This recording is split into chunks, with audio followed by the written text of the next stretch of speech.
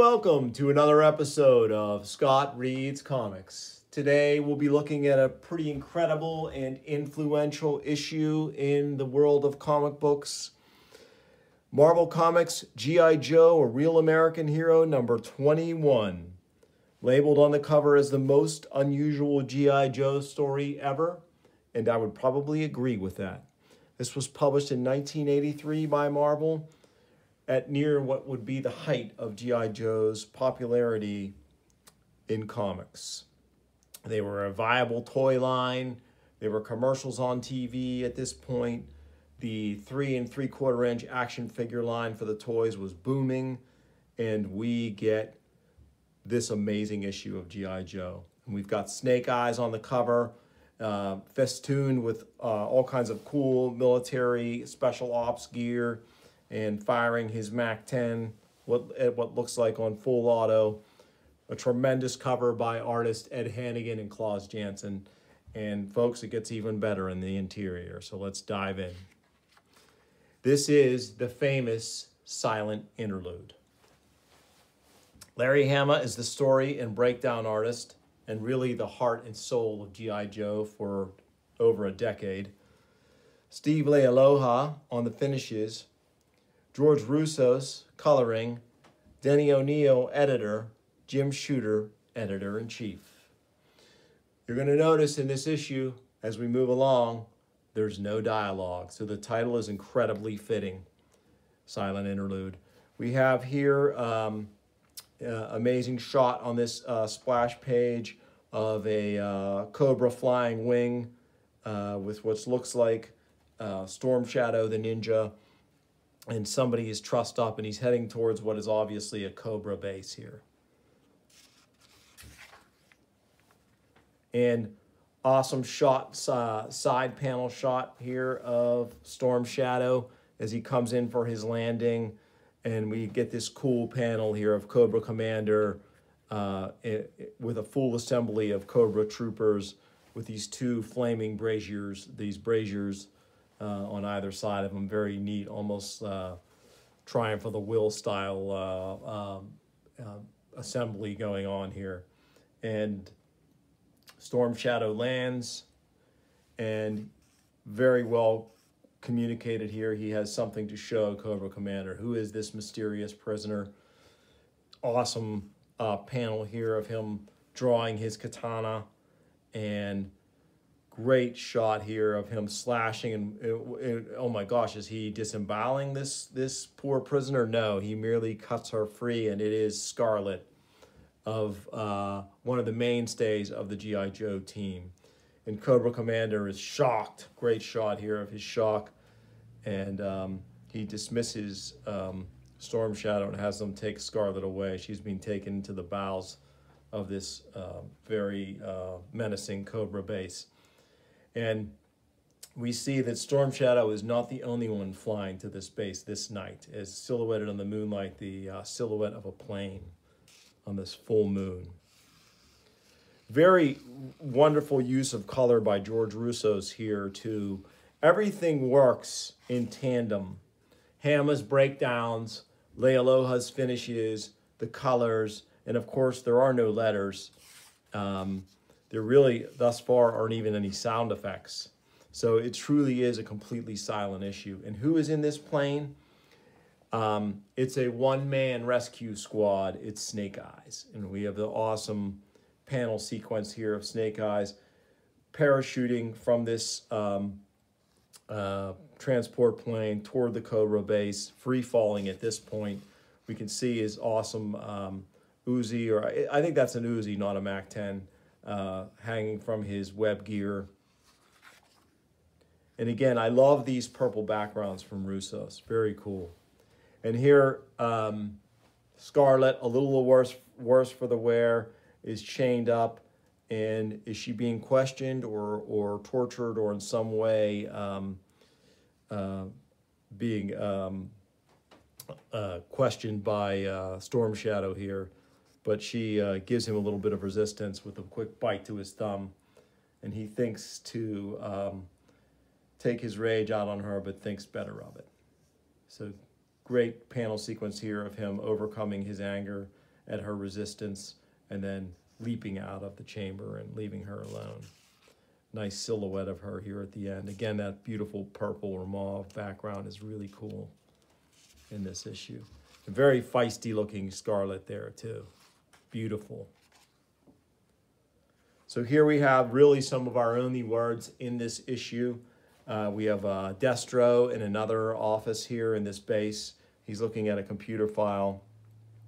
Factors: altitude of intruder aircraft, high wind velocity, darkness, lack of landing zones, probability of successful airborne insertion, 0.00018%. So very awesome Destro here from Hama and Leialoha. I love Steve Leialoha, an extremely underrated artist. Did fantastic work on Spider-Woman. I've covered him on the show before when I did that issue of Spider-Woman many episodes ago. And he's really a dynamite on the finishes on this one. And here, look at this incredible panel of Snake Eyes coming down, and he lands right on the Cobra head, and then he's going to rappel down into the base. So awesome, this sequence here. Just 4 panels, but telling so much story in those 4 panels as he comes down.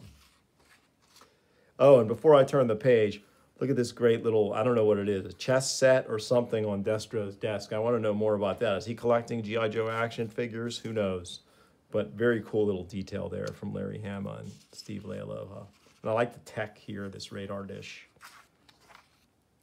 So Scarlet is not merely some damsel in distress to wait for rescue. And this panel sequence here, awesome, as she digs a bobby pin out of her hair and begins to work on her own escape as she's going to undo her manacles. Back to Snake Eyes, he continues to rappel down. He's going to get the drop on this unwitting Cobra sentry here and takes him down, presumably. We'll see off panel. Meanwhile, back in Destro's office, we do see it is a chess set. Very cool. All the pieces on the board here. Looks like Rock and Roll, Snake Eyes, Scarlet, Hawk, Cobra Commander, Storm Shadow, a Cobra Soldier. Oh, there's Quint, one of my favorite G.I. Joe characters of all time. Such an awesome character. The Baroness, Destro's love. Very cool to see that. And we have Storm Shadow here. It looks like the legs of Storm Shadow standing over that trapdoor, maybe to Scarlet's cell. Take a look here as we turn the page. Yes, it is Storm Shadow. And he's going back for more for Scarlet, but she is ready for him as she wraps the chain around him. She's freed herself. Great panel here of her pulling him down then and boosting herself up. But Storm Shadow is not one to be dismissed so easily. But Scarlet grabs this lid, which had been laying to the side here, and clubs him with it. So that should stun him for at least a second to let her get away. Amazing sequence here. No need for dialogue. The art is doing all of the heavy lifting here, and it's doing it so well. Again, with this purple background from Russo showing the night, the darkness. And here we have Snake Eyes has taken this sentry out. I love that he's helmetless and his hair is visible now. Still in his goggles. 2 other sentries come and find Snake Eyes. Looks like they've got some kind of AK-47. But one thing about G.I. Joe, the difference between the comic and the cartoon, it's like as wide as the Grand Canyon, because bullets fly and none die in the cartoon, but in the comic book, it's no holds barred. And here Snake Eyes pulls a knife because he knows he needs to be quiet, and he dispatches this guy with a knife throw, a deadly knife throw into the midsection, and then chops this other guy, chops the weapon from his hand, and here they struggle. And Snake Eyes ends, because he is a master martial artist, flips him over. The guy's choking him from behind. He flips him over, and the guy goes plummeting to the earth. But in this incredible panel, he's plummeting down, and meanwhile, Destro in his office sees him flying by the window, which is totally great. And there's the chess set again. So now Destro knows, and he's marshaled a cadre of troops, and they're gonna figure something out here, try to figure out who's breaking in to the installation. So fantastic sequence there. Okay, meanwhile, back on the roof, one of the soldiers that Snake Eyes had just disabled seemingly gesturing that his assailant went that way. So Destro is going to run and send some other guys the other way to envelop him. And meanwhile, it was a bit of legerdemain on Snake Eyes' part. He has basically disguised himself as a Cobra Trooper.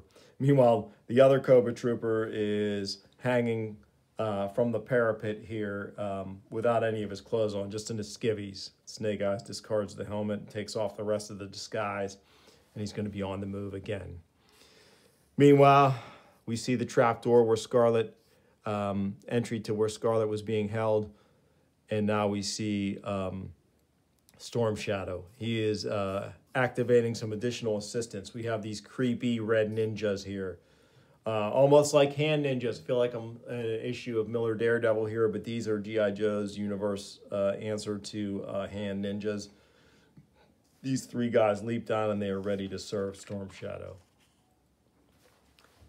And the Cobra flying wing that Storm Shadow flew he and Scarlet in on, Scarlet thinks it's going to be her ticket out. So she once again still has that chain as her only weapon, and she's going to use it to take out these two Cobra guards carrying it.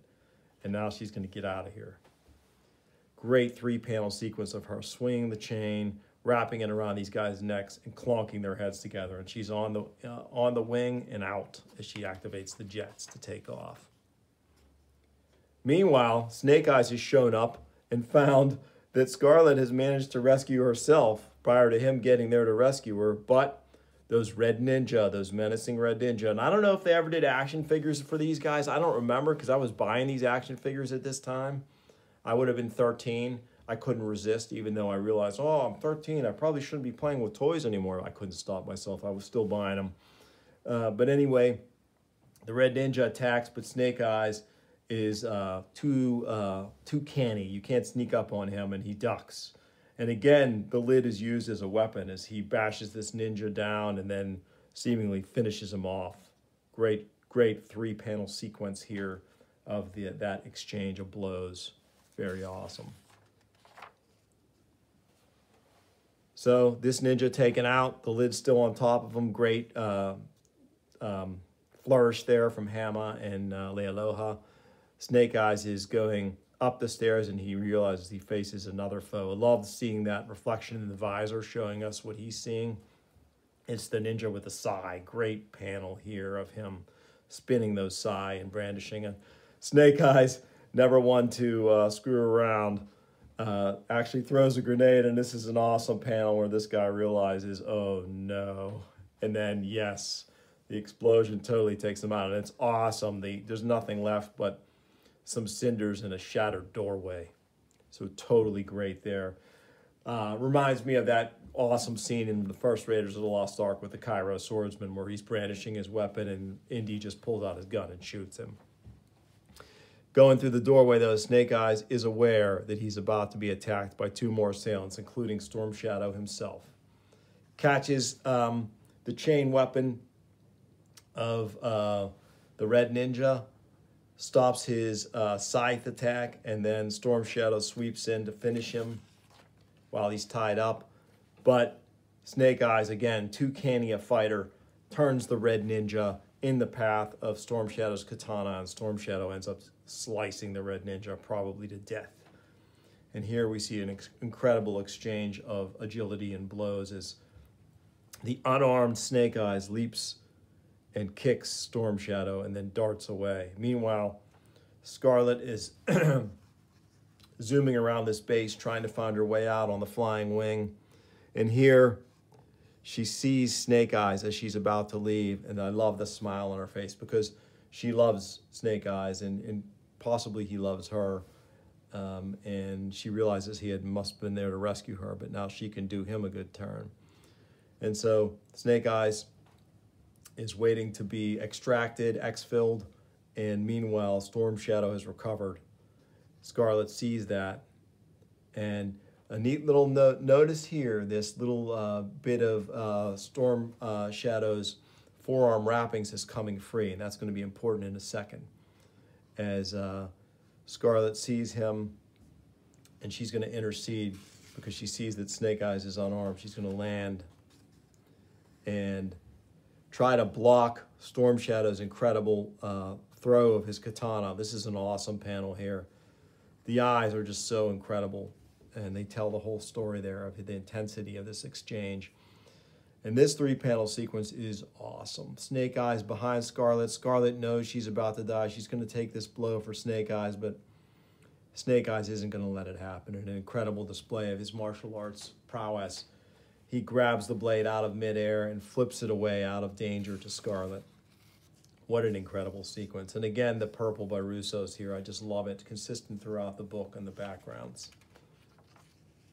And here we see the two of them rocketing away. And it's been established already from the beginning of the book that this wing could carry 2 individuals. And so these critical last 2 panels are really going to set the stage for what comes later in the series as the tale of Snake Eyes and Storm Shadow begins to unfold. We see Snake Eyes' glove is torn and it reveals a very distinctive tattoo. And here, those loosened wrappings on Storm Shadow in the very last panel, I love these long panels, reveal the same sort of tattoo.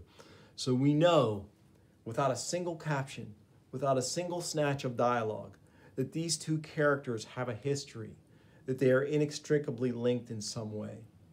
And that through the brilliance of this story, without a single bit of dialogue, not a single word balloon, we've learned that. And we've also experienced this incredible adventure of Snake Eyes rescuing Scarlet, but in reality, Scarlet rescuing Snake Eyes, leaving Storm Shadow behind to stew over the whole affair. Just an absolute tour de force, regarded by many as the greatest G.I. Joe story ever. I would definitely put it up there in my top 3, no doubt. So, Postbox The Pit, the letters page for G.I. Joe. Let me see if there's anything good in here. Any notable names?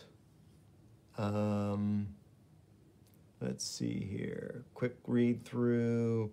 See if anyone comes to mind. Not really, but we'll go ahead and read this short letter from Private Dennis Verrazaro from Marietta, Georgia. Dear Denny and Linda, G.I. Joe number 18 displayed the qualities that have made this title the success it is. Both the art and the scripting were excellent. The current plotline has given us a good look at all of the characters. Such character development makes this comic even better. I'm sure the climax to this saga has been worth the wait. So, great letter there of praise for the series. And a nice little ad in the corner here for the Micronauts. Love that Jackson Guice artwork. Man, was he good. And I want to do some Micronauts on the show with the Jackson Guice art. Let's read the next issue box. After Cobra Commander's assault on the pit, the Joes must rebuild their headquarters and lay the dead to rest. But Cobra launches a sneak attack that could wipe them out. Plus, 2 members make a dramatic debut. Be here in 30 days for Like Chimney Sweeps Come to Dust. So that was G.I. Joe number 21, The Immortal Silent Interlude. I hope you enjoyed it. If you did, please like and subscribe and tell your friends. And I'll bring you more later on Scott Reads Comics. Thanks for watching.